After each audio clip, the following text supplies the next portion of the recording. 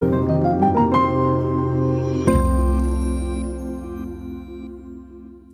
morning we want to speak on the topic of warning signs of spiritual dying.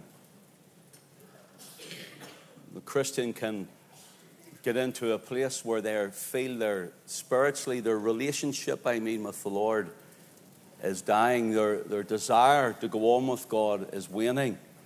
And they backslide, they fall away, or they die in spirit. They start to feel and think differently than being in the place with God and rejoicing in Him and loving Him. And so we want to look at warning signs of spiritual dying this morning. Our reading is in Galatians chapter 5, please. Galatians chapter 5.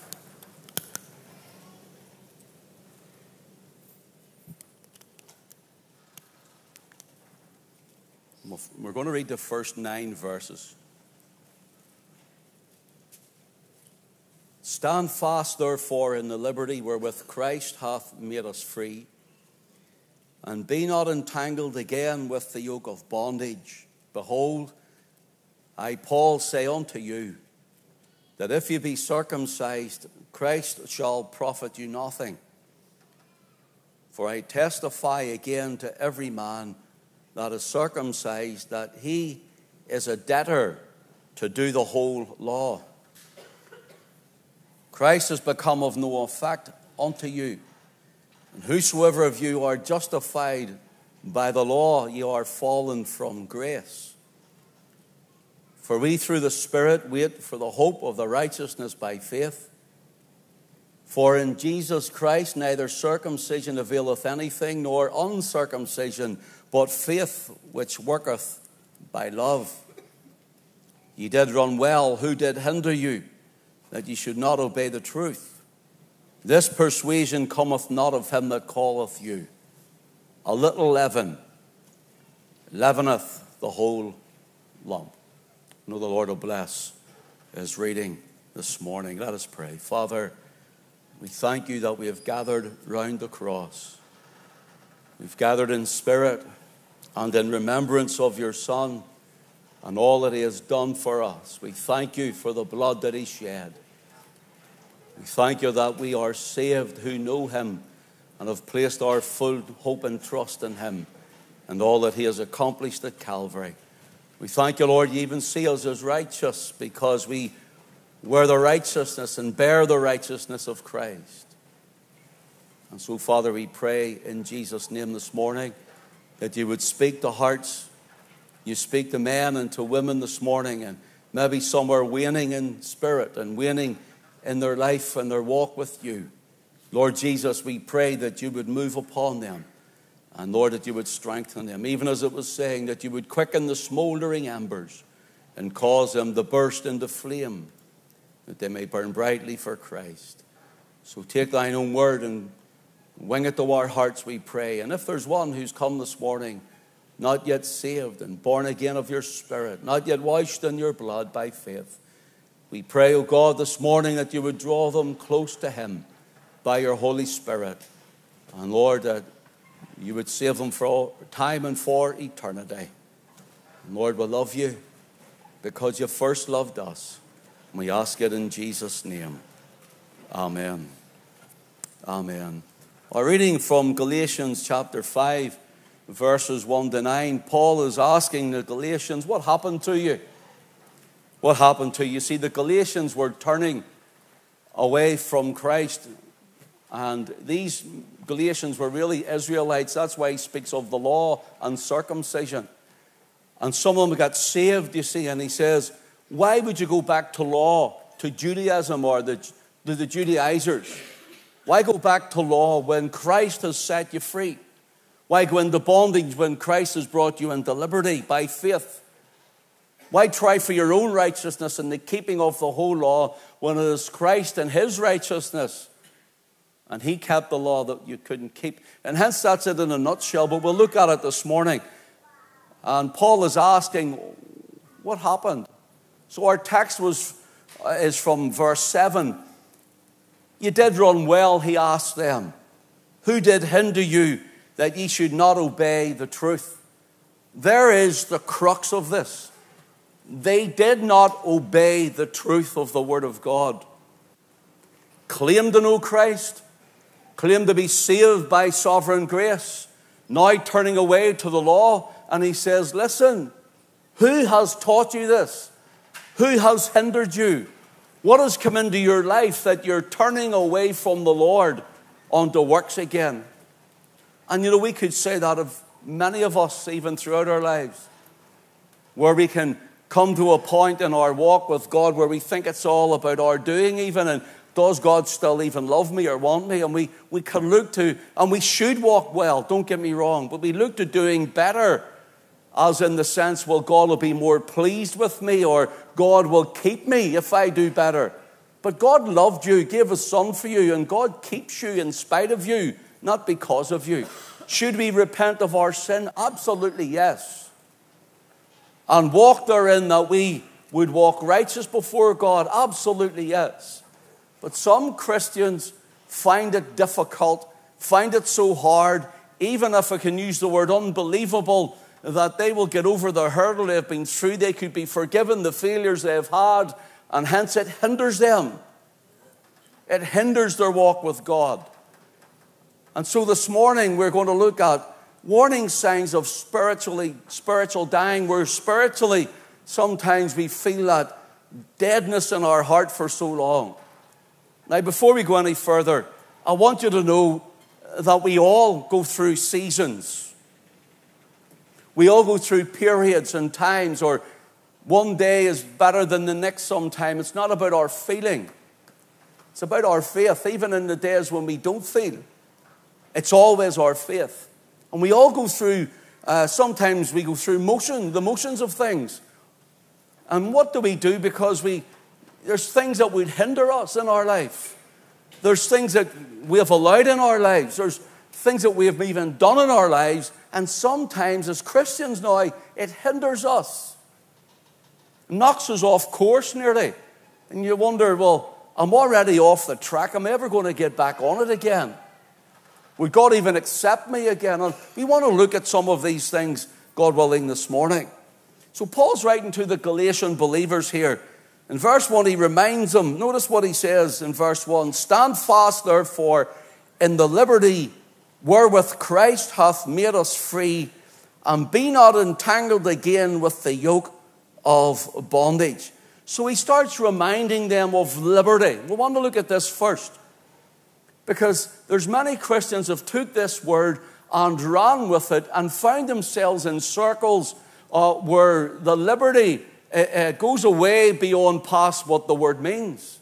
And then when they're disappointed with this liberty, so-called, and if you want, charismatic access, and when they realize it's all fluff and stuff, it's all carnality and flesh, it's all hype and feeling, and when they don't feel it, and when their flesh isn't satisfied, and when it's too light and the word isn't in them, it's all about how we can make the atmosphere great, and how we can turn down the lights and, have the darkened rooms and put out the smoke machines and all of those things. And people in sincerity go to these places, and they think it is worship here, where the music is basically Christianized heavy rock music.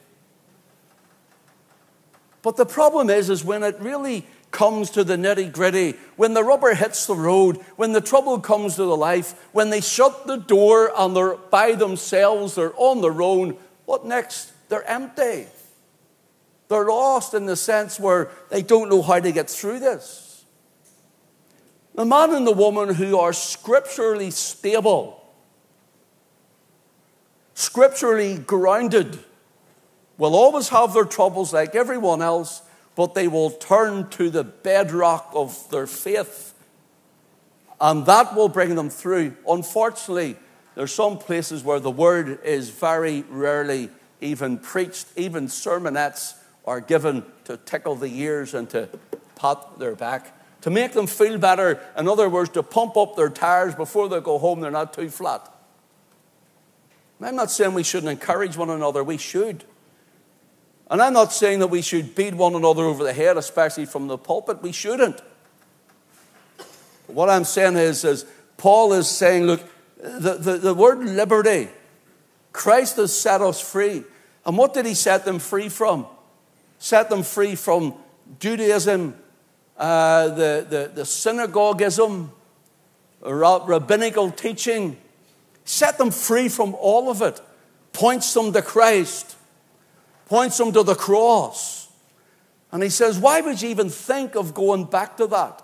It's bondage. So hence, this morning, we may not be exactly the same as they are here in the sense where we go to Judaism and that sort of a thing. But in a sense, we have so many things, even ritualism in church means nothing before God. And I told the people on Friday night, there's things that people all over our country and their religion and their background and they lean to, they look at and they trust in nearly. And God is not impressed with it whatsoever. And that which, pardon the expression, impresses the Father is the blood of his Son. It's the crosswork of his Son. And hence, Christ Encounters Tabernacle this morning. And whoever is watching, hence we want to be word-based, word-focused.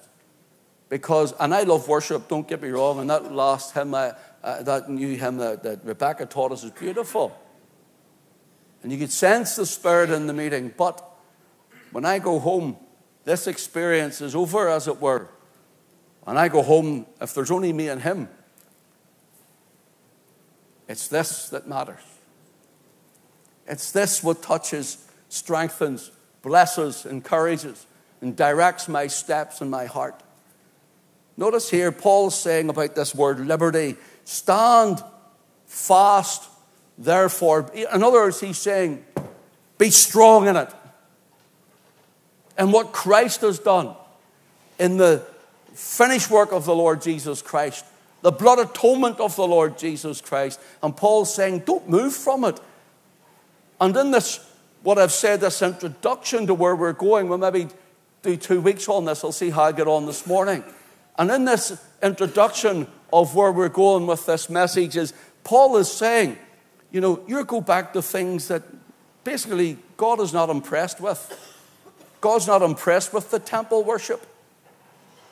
God's not impressed with the animals that are slain and their blood that is shed. He's no longer impressed with that at all. He's impressed with his Son. And there is our foundation, brothers and sisters. And stand fast, therefore, in the liberty where Christ hath made us free. And then on the other side of, if you want, the church word, if I can call it that, you've got the hyper charismania. And then the other side, you have the Dead Duck Society. And there's no spirit in the meeting. There's no spirit with them. There's no fruit of the Spirit, let alone the giftings of the Spirit. So liberty, we must look at it. What is liberty before we go further?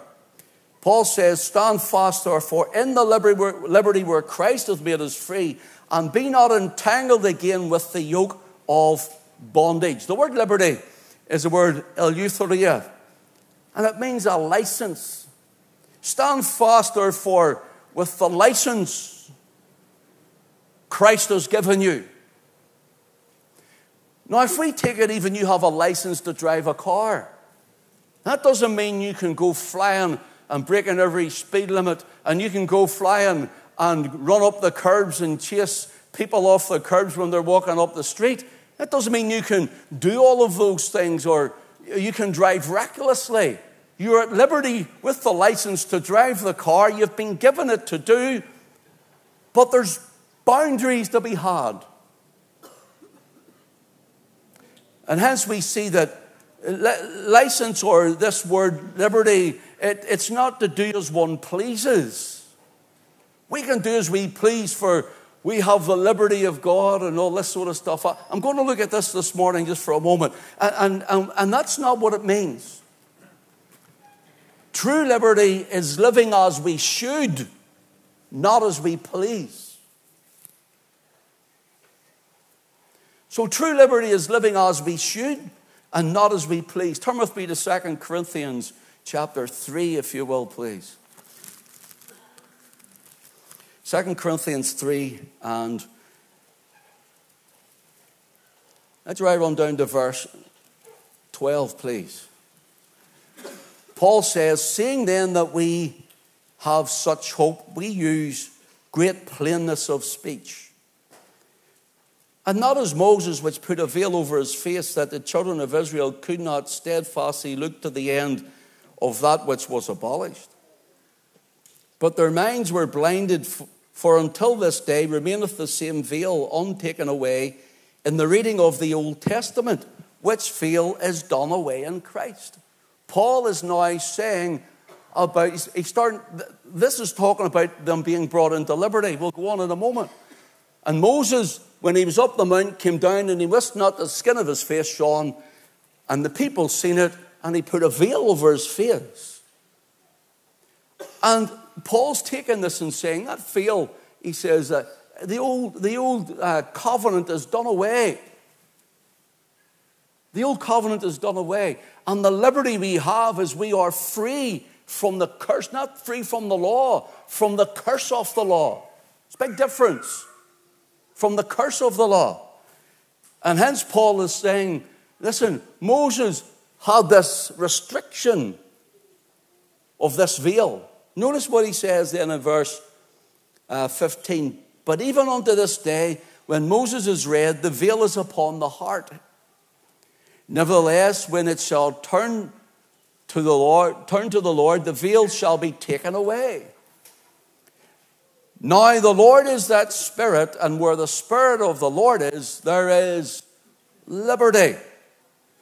Eleutheria. That's the same word that Paul uses to the Galatians in Galatians 5:1. Stand fast in the liberty where Christ hath made us free.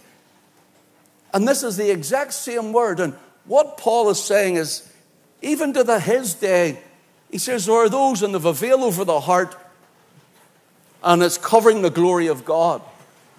These Judaizers, what most of the Greek scholars call them, like Kenneth Woost and others, these Judaizers, he says, they still have this veil over the heart. And it needs removed. And he's saying, but Jews had the veil removed. You realized that salvation was in Christ. You trusted in his finished work. You believe in the precious blood. You have his Holy Spirit. Now, why on earth would you go back there, church? So Paul is bringing this out to them, and he uses the word liberty. Now, I don't know how many churches you've been. I haven't been around many churches from we have opened here. But I used to go around to different meetings during the week when I wasn't a pastor and, see what they were like. And on a regular basis, if there was a more charismatic meeting, this verse was bandied about and sang about until, it was just like as if it was nearly none effect anymore. And it says, now the Lord is that Spirit, and where the Spirit of the Lord is, there is liberty. See, brothers and sisters, there is liberty in Christ. And I believe in life in the church, so don't get me wrong, you know that. But people take it to an excess. And they take it so far that it isn't the Lord. It's chaos. It's madness. We sing about it. Take note of this. Moses had the liberty to unveil his face in the presence of God. Notice, when Moses went into the tabernacle, he took his veil off his face, but yet it was on outside. The church done the opposite there whenever the whole pandemic was going. Everybody done the opposite. Everybody put their mask on when they come in. Not here now, but everywhere else did. Isn't that right? Moses took his mask off when he went in.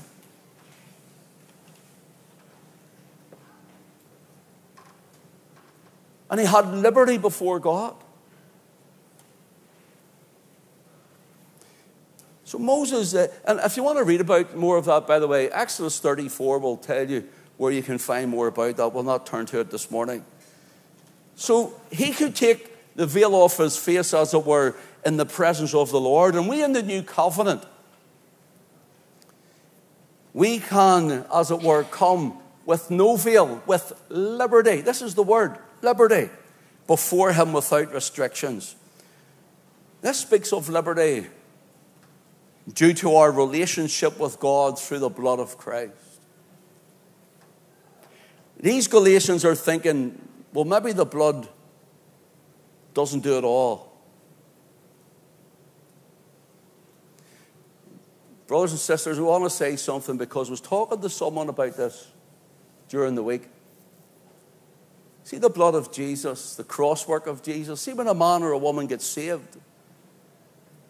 When a man or a woman gets saved, that man and that woman are at liberty. They're set free from their sin. But listen, they're set free, not only from their sin, but see all this about generational curses and all. That's all. Anything like that is broken off them. A Christian can't be a Christian saying they're filled with the Holy Ghost and yet at the same time filled with another spirit. You're either saved or you're lost. You're Christ or you're not. And yet it's rife across our countryside. See, when I got saved, the Holy Ghost came in and the devil went out. The devil went out. 1 John chapter 3. 1 John chapter 3 and verse 20 and 21. Listen to what John says. If our heart condemn us, God is greater than our heart and knoweth all things. Notice, if your heart condemns you, now looking at how so many Christians think, well, I've went too far, I've been away too long, I haven't been good enough, and all of this stuff, and condemnation sets into them.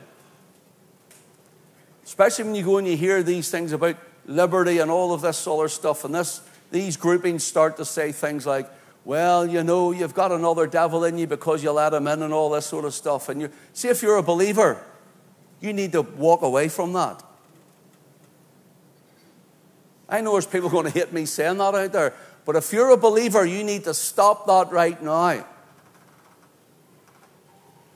You need to tell them, if you're a believer, listen, I've been washed in the blood. I've been born of the Spirit. I belong to Christ. I am a child of God. And don't go back to somewhere that will teach you that. Notice, if you will, brothers and sisters here, John writes, for if our heart, that's your heart personally and mine, condemn us, God is greater than our heart and knoweth all things. Oh, how would you ever accept me in your presence? Sure, I haven't spoke to you all week, Lord, knowing your heart condemns you. Lord, I haven't even hardly read half the week. Oh, Lord, I haven't worshipped at all, or haven't this, that, or the other, or I have done whatever. Now, brothers and sisters, that might be your heart. God knows all about your heart. And you can condemn you. Your heart may condemn you. And maybe you feel that I can't go on with God. Now, I want to stop you there and put the brakes on here. God's greater than your heart. God is greater than your heart. The blood is more powerful than your sin. The blood is more powerful than your sin. God is greater than your heart. And God says, yes, you can come to me. Come in repentance. Come into his presence. Listen, maybe you've fallen. And I mean fallen because we all fall in some shape or form. But maybe you've fallen quite badly. Maybe you've given your testimony away and you've let yourself down. Well, here's the thing. Maybe you have. But he still loves you. He's still your Father. And you can come into his presence again and plead the blood of Jesus. I believe today the blood of Jesus will never lose its power. For you and for me, the blood of Jesus Christ, his Son, cleanseth us from, shout it out. All sin. Shout it again. All sin. Is that even your sin? Is that even how bad you've been? Is that even your sin personally? Yes, it is. All sin. Now, you know I'm not saying we should walk in an open course of sin. You know I believe we should walk right. But we all have our failures and we all live in grace. So thank God for his grace this morning. I was talking to someone at the mission, and this woman came to me and she said she was aggressive, very aggressive. And the people there were lovely, by the way, but this one person was very aggressive. And she was there every night. And apparently she came from a Protestant background, married into a Catholic family. And, well, don't want to give too much away, but her family had nothing more to do with her. And they were professing Christians. And she was so angry about this, but she started bringing it up about sin that no one knew that she had. She says, would you ask me all of my sins? I said, there's two things I need to know of you. And I'll say it to everyone here. There's only two things that I need to know of you. And I said there, one is, are you a danger to yourself? And secondly, are you a danger to someone else? She said, no on both accounts. I said, then you bring that to God and not to me. I'm not your priest.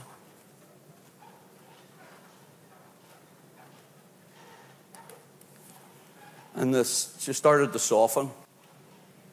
Asked me about, well, what do you think of abortion? I says, I'll tell you what I think of abortion. I think it's murder. And I think it's a horrible sin. It's an abomination before God. I says, because that's God's word, but it doesn't matter what I think. It's what the word says. She says, well, what would you say if a woman had an abortion and came to you? I said, I'd try and help her. I'd tell her she'll be forgiven. I would say that the Lord would still love her. She could have a new start in life. Give her life to Christ. She says, well, what if she said she had a whole lot of abortions? I says, I'd say the same again.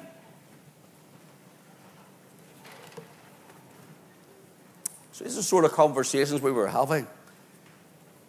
And this woman was living more, for whatever it was, in condemnation. She says to me, well, what do you think of the LGBT community? I says, it doesn't matter what I think. I says, but the word of God says that they're living in sin and it's wrong. It's an abomination before God. My thoughts aren't important. I says, what the word of God says is important. He says, well, what if someone come into your church? I says, would say, hello, you're very welcome. Now listen to the gospel.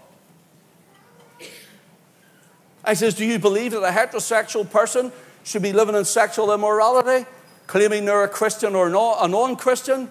She went, well, no. I says, well, neither should they. And God can change a man and a woman, hetero and homosexual. And it got down to nearly the nitty-gritty of it all. She was so close.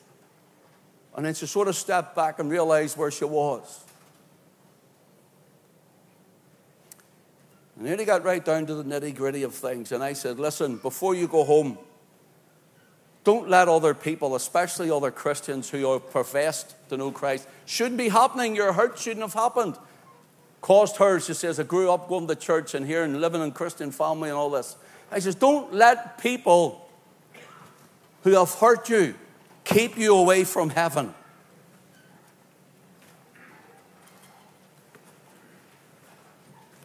She said she would think about this before she went. John says if our heart condemns us, let's be honest, whoever goes into the presence of God and you've done wrong, you've said wrong, or you've opened your mouth when you shouldn't have, and all of these sort of things. And when you go into there, you feel the condemnation in your heart. Who's ever done that? I have. All of us have. And God knows all about it. And it's not living in that state, but bringing it to, because here's what happens. This is a sign when we don't. This is a sign you're starting to spiritually wane and die. But God in his conviction is not condemning you. In the conviction, he's saying, get right with me. Offload this son, daughter. Bring this before me. Get it under the blood. And move on from it. If our heart condemn us, God is greater than our heart and knoweth all things. Verse 21. Beloved, if our heart condemn us not, then have we confidence before God. In other words, we feel the liberty. There's a condemning heart and there's a confident heart here. A condemning heart and a confident heart. So the word here for confidence is the word, we have confidence toward God. Parousia, and it means we have freedom in speaking. Well, sure, we can all speak. No. The idea is that you come as a child of God. And when you come before him, you have that knowledge of you and he are okay. You're in talking terms. Freedom in speaking. And maybe this morning you thought, well, my heart's condemned me again. I'm tired of my heart condemning me. Well, you need to get before God and bring it to him and he'll forgive you. And then forget it and move on. If you have to put something right, go do it. But forget what you've done or your lack of and move on in God. See, if everyone was honest in here, including this man. If everyone was honest, if the Lord was the mark of iniquities, not one of us would stand. If he was the mark of our iniquities. Beloved, if our heart condemn us not, then have we confidence toward God. And this word here, parousia, means boldness or freedom of speaking. And this is used again when Paul speaks of him, or Hebrews 4:16. Let us come boldly unto the throne of grace, that we may obtain mercy and find grace to help in time of need. And the problem is when people don't realize God will forgive you from an honest, repentant heart. And you can move on. They don't realize it and they get further away and they stay away and the length of time away gets longer. And until they're almost or else altogether backslidden in their heart and mind. Backsliding doesn't happen overnight, you know. Comes in increments. So notice this. Paul says that we are to stand in that liberty. Where Christ has made us free. We're to stand saying, I'm a child of God. God is my Father. Jesus is my Savior. The Holy Spirit lives in me. I belong to him. I'm forgiven of my past. The blood will still cleanse me from all of my sin when I come in place in repentance before God.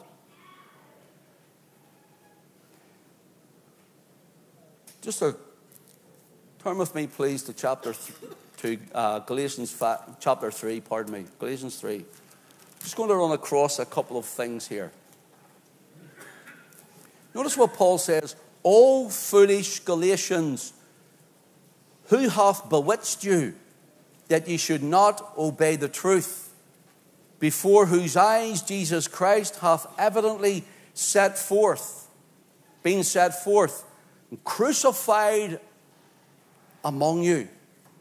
Paul says the preaching of the cross was, as it were, in spirit manifested among them.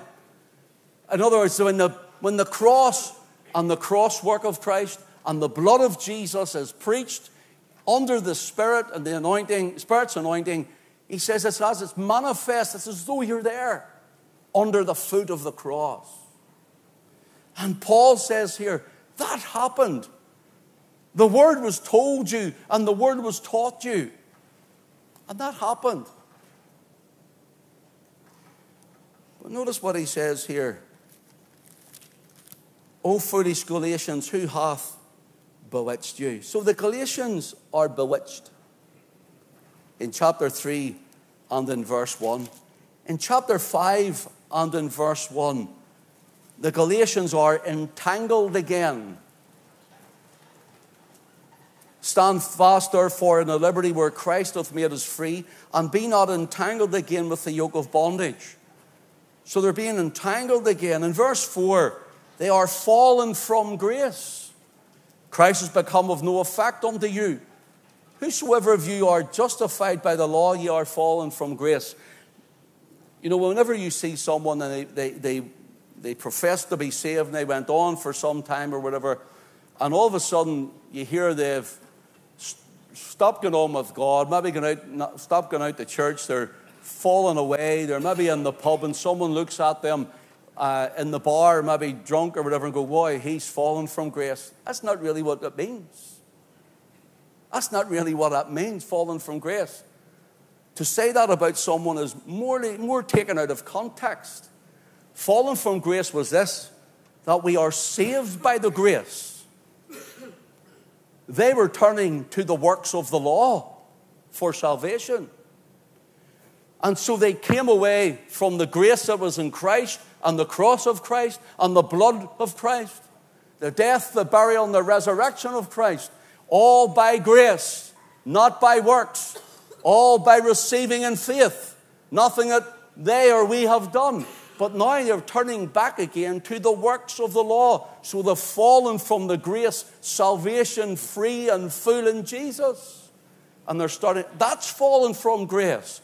Trying to work, trying to come up to standard. And Paul says these words in verse 5. For we through the Spirit wait for the hope of the righteousness by faith. So Paul says, in Christ we are righteous. And that is our hope, that when he returns, we are found in his righteousness and not in the works of our hands or of the law. So they're bewitched in chapter 3, verse 1, entangled again in chapter 5, verse 1, fallen from grace in chapter 5 and verse 4, and in chapter 5 and verse 7, they're hindered. Ye did run well. Who did hinder you that ye should not obey the truth? So this was about teaching. Teaching. There's many people even in church and they hear teaching that goes against everything that they heard in the past, and they don't realize or even study it to find out whether it be true or not. They just take it for granted. Well, that's what everybody says. That's what everybody does, rather than go to the Scriptures and be like a Berean, to study the Scriptures to see whether those things be so. So Paul is saying here, you did run well. Who did hinder you? So see the word hindered here. It gives the idea to cut off, like a runner running. And he's in a race, she's in a race, and they're running. And they're coming up near the finish line, and someone cuts off in front of them and they start stumbling. And another one comes and cuts in front of them. It's the idea of this. And Paul is saying, you're walking with Christ. You're walking with the Lord Jesus, he says. And now these Judaizers are cutting in front of you, trying to hinder you to get to the finishing line, trying to slow down and stop your process and progress that is in Christ, your growth in the Lord. Laying these weights and burdens upon you. Stand in the liberty. Christ has died for me. Christ shed his precious blood for me. Christ rose from the dead for my justification. Christ is my great high priest who has ascended to the right hand of God. Christ is the one who's praying for me. Christ is presenting his blood for me. Stand in that. And forget what everybody else says. Forget it all. Even when your own heart condemns you and tells you you can't. You'll never make it. You'll never be up to scratch. Listen, none of us are up to scratch. None of us are. The only one who ever was holy and harmless and undefiled was the Lord Jesus Christ.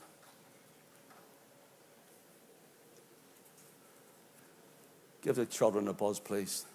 Thank you.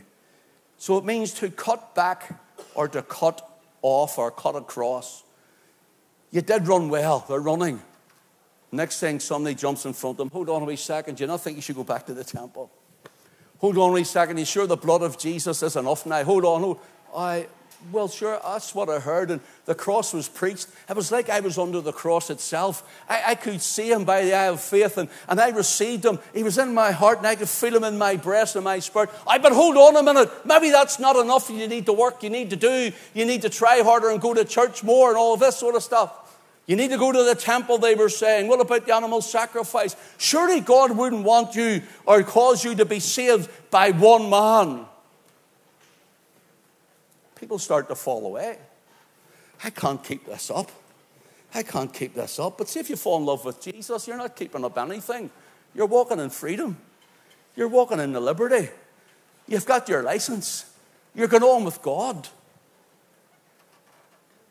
Listen, it's not hard. I know there's trials and there's tribulations.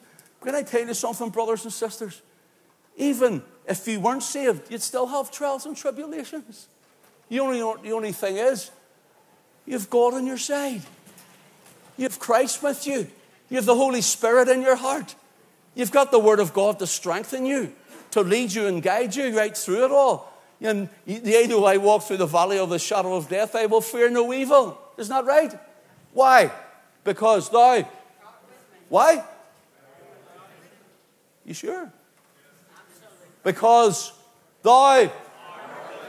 Because thou art with me. Some people say, I don't know whether he forgive you or not. And people start to show signs of spiritual declension, signs of spiritual weakness.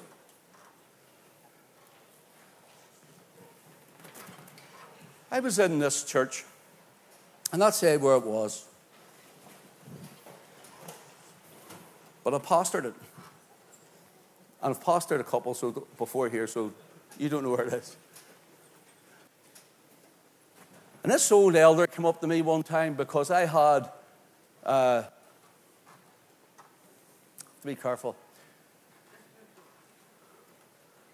I had been speaking and dealing with a certain person over their falling away and past lifestyle, and they were wanting to, and I knew all about it, but they came to me one time before we went out to worship, out the back as a room we had. He says, here, by the way, he says, do you know such and such? I says, yes. Did you know that you'd done this in her life? And he started to tell me what he had found out. And I listened, I went, yeah, I do. And you're still going to let them do something in the church? I said, yes, I am. Maybe you shouldn't. I says, why? A person like that, like, with a life like that. I said, then all of us may close the door and go home. And he looked at me. What? I says, all of us may just close the door and go home then. If you want to bring up that person's past then, you need to look at your own life first. Even if they were a Christian and it happened, but they weren't. But even if they were, the blood of Jesus Christ, his Son, come on, shout it out, cleanseth us from what sin? All sin. All of it. And your Father this morning is saying, don't you even dare think about walking away from me because of failures and faults.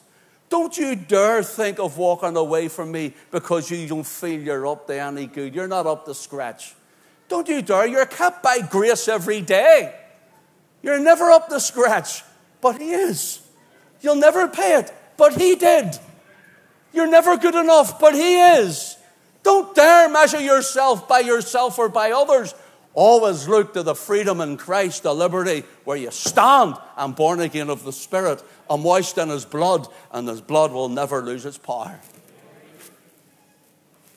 Church this morning, this is just my introduction, by the way.